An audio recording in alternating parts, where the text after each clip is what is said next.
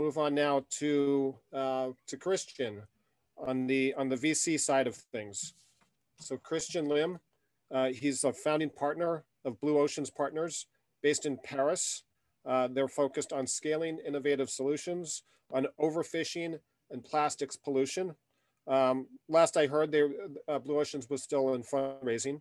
Um, Christian was previously investment director at Afric Invest with about 1.5 billion AUM. They focused on investments in banking, insurance, and microfinance. I also hear that Christian is a free diver, so maybe we can ask you later how long you can hold your breath for. So take it away, Christian.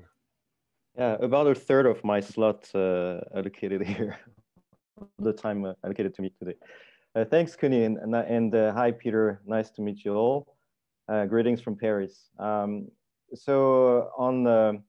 As you understood, I'm both an investor and passionate about the ocean, and this is why I have co-founded Blue Oceans Partners.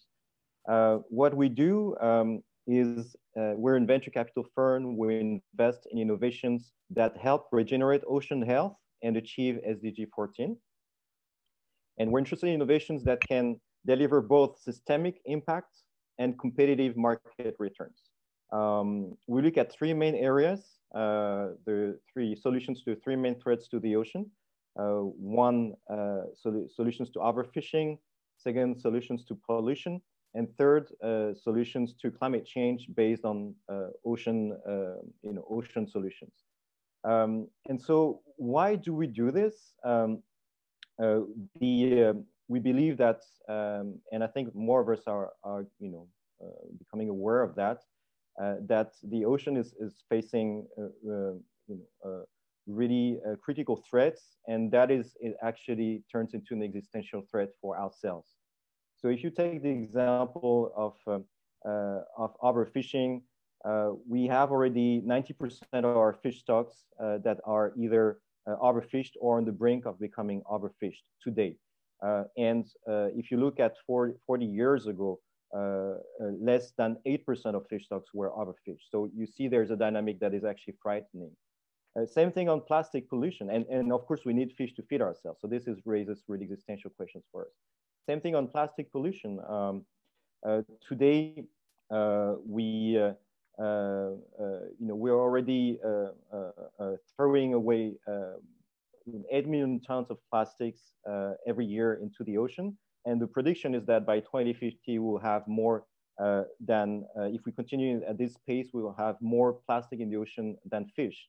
And the result of that is that already today we are, every one of us on this panel, we're actually ingesting everyday plastic under the form of microplastics. A world WWF study shows that we ingest up to the equivalent of a credit card of plastic every week on average in the world. So this is really threatening us as well as the ocean. And at the same time, what we see is an incredible business opportunity because as I think Alison mentioned earlier, the consumers are being aware of those changes and is demanding change. Demanding change to corporates, demanding change to governments, and this is translating in strong action taken, for instance, by the global brands. Most of them in 2018, again, including Nestle, Unilever, Coca-Cola, they have all pledged that by 2025 they will move away from single-use plastic. And this is actually triggering a profound transformation of the entire plastics industry. That's a $350 billion market. It's also a market that is growing production of plastic is also doubling every 11 years. So and we need to transform this entire market. And this is exactly the type of what the innovations we're supporting are doing. So this translates into an incredible business opportunity. What I didn't say in our strategy is that we're actually also focusing on Europe. We do have the flexibility to invest in very specific opportunities, unique opportunities outside of Europe, but the core is on Europe. And the reason is that we see actually really unparalleled opportunities in this region. Europe is leading in some sectors, like Norway leading in aquaculture, as our first speaker, as Carl was saying. We see Europe leading in some technologies, like for instance, insect proteins. You may have heard that some of the insect companies, protein companies producing proteins from insects have raised hundreds of millions of dollars in the past 2 years. Most of them are actually based in France for some reason. And also, Europe is leading on regulation in many areas. So they have, Alison mentioned the bans on single use. Clearly, this is happening already. European directive was passed, and this is happening right now in all across Europe. And so this is also, this is the type of opportunity we wanted the size. And this is the reason why we're based in Europe for that. And so how do we do it? We invest specifically in innovations that have, as I said, in companies that have impact and returns fully aligned in their model.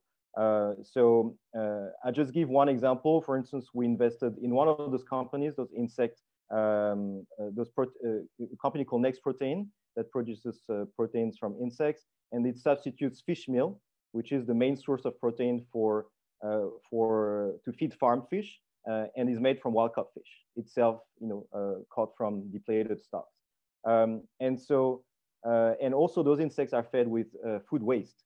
And so in this type of company, you can see very clearly that just by being successful, they actually solve a fundamental problem, so feeding farmed fish in a sustainable way, transforming food waste into high-value proteins, so creating a circular economy for food waste.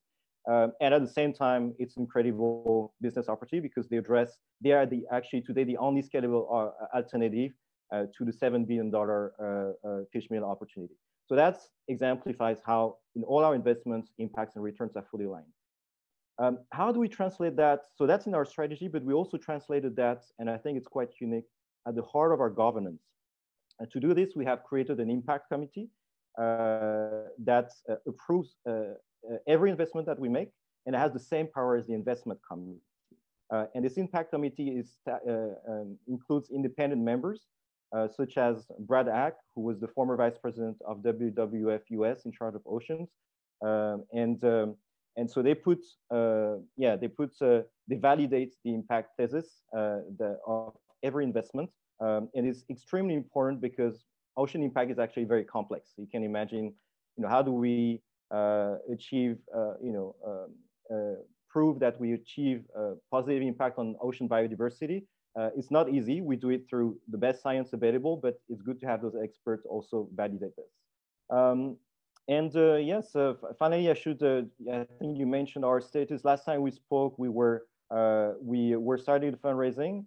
So we started deploying, but we do it on a deal-by-deal basis today. So we have a pool of investors that work with us on specific opportunities. And then we continue to build a fund specifically with this strategy. So the first strategy focuses on a subset of what I've mentioned earlier. So solutions to overfishing and plastic pollution. And we'll hopefully, we target a launch in the first quarter of next year. And so if anyone is interested in joining, we're happy to have a discussion.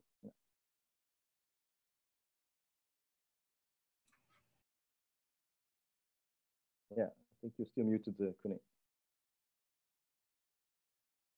Yeah, you're muted. Right. Can you hear me now? Yes. I guess for the first question, tell us a bit about investing in overfishing. You talked about the fish meal, and that's maybe one potential way. But what are some of the other ways that you can invest profitably in overfishing? Yeah, so we should look at four areas. One is solutions for sustainable fisheries. And so, for instance, we look at ropeless fishing, solutions that will help fishermen prevent the loss of their fishing gear.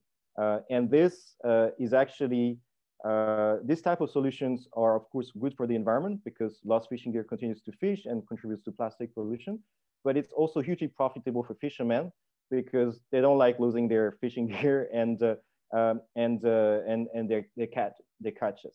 So that's one way. The second way is to look at sustainable aquaculture because aquaculture has the potential, to help us transition from hunter-gatherers of fish to farmers of fish, just as we have for meat. And so this is happening and will happen. But if we can do it sustainably, then that's when we really achieve our goals. And today there's a tremendous opportunity to transform aquaculture, which is still in which is not using all the the credible technologies that we have through computer vision, remote sense, IoT sensors, we have all those technologies now that can help us create really aquaculture 2.0, the digital aquaculture, precision aquaculture, and I can improve both the productivity of aquaculture tremendously. So in some types of aquaculture, you have mortalities that go to up to 50% in shrimp farming, for instance. So you can imagine how much profitability, by how much you can increase profitability with those technologies. And at the same time, you can address the fundamental sustainability issues of aquaculture, such as, excess feeding, which is one of the main sources of pollution of aquaculture. So huge opportunity here. Just fish meal is $7 billion, as I said, growing at 8% per year. The third aspect is ocean data. So we look here at, satellites, sea drones, flying drones, new sensors. All of these create data, and we can, of course, leverage artificial intelligence to analyze this data and better manage fish stocks, detect illegal fishing, manage marine protected areas. And what is amazing is that this data, of course, is very impactful. I mean, if we can make marine protected areas efficient, we basically crack the problem of, of overfishing. But at the same time, this data is highly valuable. This data is useful for global shipping companies. It's useful for insurers. It's useful for, weather forecasting. So it's highly profitable business at the same time. And last, we look at fish alternatives, such as the Beyond Meats, cell-based fish or plant-based fish. So the Beyond Meats of fish, if you will.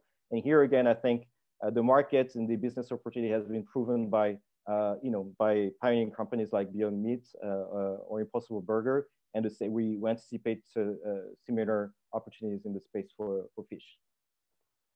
Maybe someday we'll see a Beyond Meat version of sushi. So that's happening probably faster than you think. I guess one last question. Drawing attention to the problems facing the ocean, is so critical right now. But the conversation probably gets more dominated by climate change. How do you get investors to focus more on solving the ocean's problems? Yeah. So you mean on, okay. So first, we will look at climate change through an ocean angle, but probably with our second fund. And there are plenty of ways that the ocean can help address climate change. Let's look at seaweed farming, and which is an incredible way to capture capture carbon. But also, I think for investors, it's pretty easy to understand that addressing plastic pollution is important for the ocean. It's important for us, and it's also incredible business opportunity. As I said, you just listen to Unilever, Nestle, Coca-Cola. We need to completely transform the plastics industry. They have made commitments. They're investing a lot in that. And what we see is the startups that we back getting incredible opportunities that they didn't have just 3-4 years ago. So yes, looking at case studies will completely demonstrate that there is incredible business and impact opportunity here. I think we got time for one last one. So as a VC and VC equity investor, what type of returns are you targeting? Yeah. So we're targeting 15 plus net for our LPs, and we you know we really look at delivering competitive market returns as of course a way to meet our meet our fiduciary goals and satisfy investors, but also a way to scale the investments, the innovations that we support faster and broader. So for us, achieving those returns is completely embedded into our impact strategy. Great. Well, thank you very much, Christian. Appreciate you being here. Yeah,